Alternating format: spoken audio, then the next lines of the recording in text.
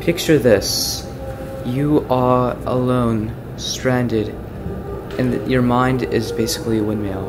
When you start to turn your windmill, your point of view gets larger and larger and larger and larger and larger and larger and larger and larger and larger and larger and larger until you can see several points of views and you can open your mind to limitless possibilities.